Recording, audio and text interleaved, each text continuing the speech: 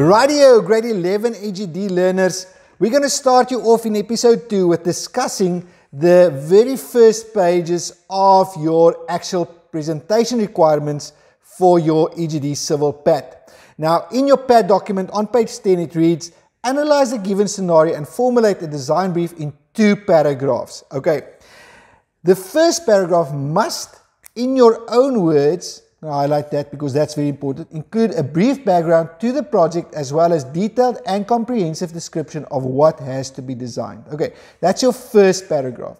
Your second paragraph must again, in your own words, give a clear overview of your role in this project as well as the design process that you're going to follow to arrive at the proposed solution. Now, if you remember correctly, the actual document which I talked through in episode 1, we highlighted a couple of parts that's very important. In the first instance, in this PAT, you are going to design a basic first aid room and a clubhouse for meeting, social functions and outdoor concerts. And then they say it must be a single-story clubhouse building with a large concrete deck that serves additional space, again, social functions, viewing area, and a stage for outdoor concerts. Okay, so if I now need to frame your first requirements, which is your introduction paragraph, then you're going to make sure that your first paragraph is, in your own words, basically saying something like, I'm going to design a new clubhouse with a concrete deck for a local municipality which can be used for meetings, social functions and outdoor concerts. Basically, that states the primary problem that you're going to solve, and you can elaborate a little bit on that description using some of the wording that we've highlighted here. The second paragraph must again be in your own words, and now you're going to give an overview of the process that's going to be followed. So you're going to state that in order to design this clubhouse and concrete deck, I'm going to start off with, first of all, doing research, and then you're going to highlight the things that you're going to do research on. I'm going to do 2 concept designs. I'm then going to do working drawings, which will be a floor plan, elevations, and a sectional elevation. Okay, and a 2-point perspective.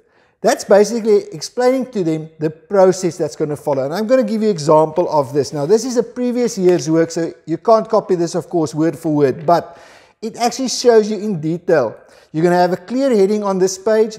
Your first paragraph must be numbered 1.1, and you can give it a heading, comprehensive description of the problem or what to design. And then you're going to give a paragraph in your own words explaining what is that scenario.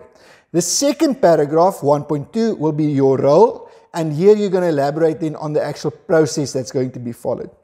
After that, it's going to be your specifications, which will be 1.3, and your constraints, 1.4, which I'm going to talk you through in a moment. So, from this scenario, your teacher's management plan, include the following as part of the design brief. Okay, on this page, it's 1 page, right? Identify all the given specifications, so there's going to be at least 20 here. List 3 possible constraints, that's things that's hindering you, that's restrictions on you. You're going to have 3 there. Then you're going to have to come up with a management plan which specifies target dates for the completion of each presentation requirement. I'm going to show you an example of how this management plan looks like. So for you to get your specifications, okay, you're going to go back to this document, and now we are going to really dive deep into this. You're going to take your second page here, I'm going to use my green, and let's look at the first paragraph here, of course, states what has been given to us. It says current facilities, netball courts, large grass, sports field, pavilion, etc.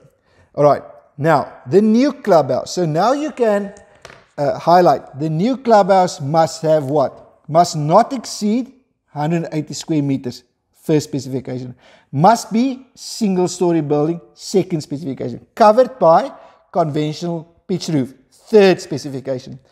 The 180 square meters excludes the concrete deck, another specification. The clubhouse must consist of the following. So what must be in the clubhouse?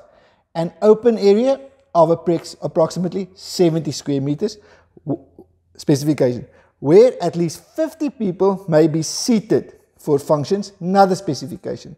There must be a small kitchen, specification. What must be in the kitchen? A fridge, stove, double zinc, hand wash basin.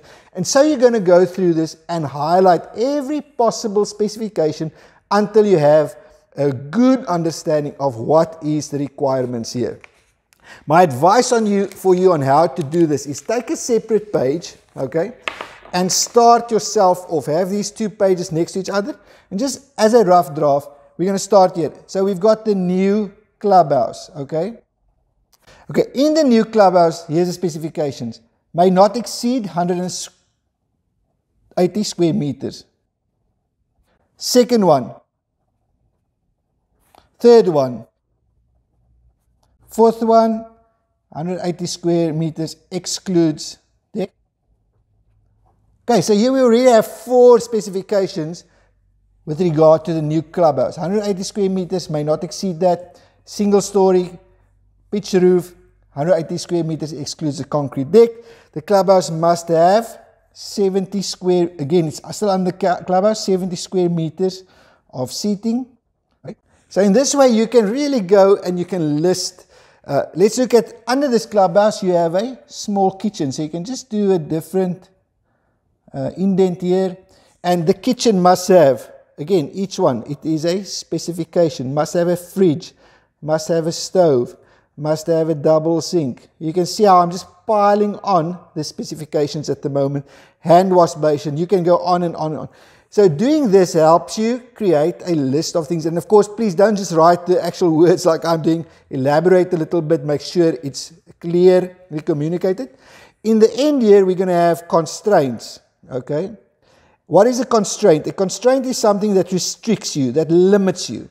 So something that's a specification here is the 180 square meters that you may not exceed. But it's also of course, a constraint. So you can again word it, I am constrained by the 180 square meters, okay, limit. You are limited by the single story. You can't build a double story, okay. You are limited by the type of roof that's being used. So you can come up with at least 3 things that's constraining you, that's limiting you in this. Now, once you've done that, you're going to, of course, then do it nicely on a Word document. And I really encourage my learners to do it on an A3 already, so it's nicely laid out. And if you could, try not to have empty spaces like this on your actual pages. Make sure you add maybe a nice picture that you got from the internet, etc. Before I go on to the management plan, let me just show you your summative assessment sheet. Now, this is right at the back of your PAT. Okay? And this is the actual document which is going to be used for you to gain your actual marks. And you can always kind of get an idea of where you are at. Again, make sure your numbering corresponds with this sheet. The first paragraph, background and comprehensive description of what to design, that's going to be awarded 2 marks. Second paragraph, your role in the design process and how you are going to go follow. So that's again, I'm going to do research, I'm going to do concept designs, your role and the process, okay? Then all the specifications which I've discussed, 3 constraints. If you adhere to these, you're going to get 2, 2, 2, 2, and you're going to end up with full marks here. The last one is the management plan with target dates of all presentation requirements. That's, if you've done that, it's going to be 10 out of 10. Let me show you a management plan quickly. Of course, this is just an example. You can kindly go and prepare your own, but it's a list of the different design requirements, and this learner actually titled it again, 1.5, the same as on this document, management plan, and then the numbering is the same, listed it, design brief, comprehensive summary, my role, specifications, proposed new dates. Now, of course, these dates will be different according to the management plan provided by your teacher or the pay setter and the actual date when you did that. That's important. That's an overview of the management plan. If you stick to it, you're going to get 10 out of 10 and you're going to absolutely nail this video. In my next video, I'm going to talk a little bit more on this component, the research, and what is the requirements to make sure you get 10 out of 10. Thank you for watching.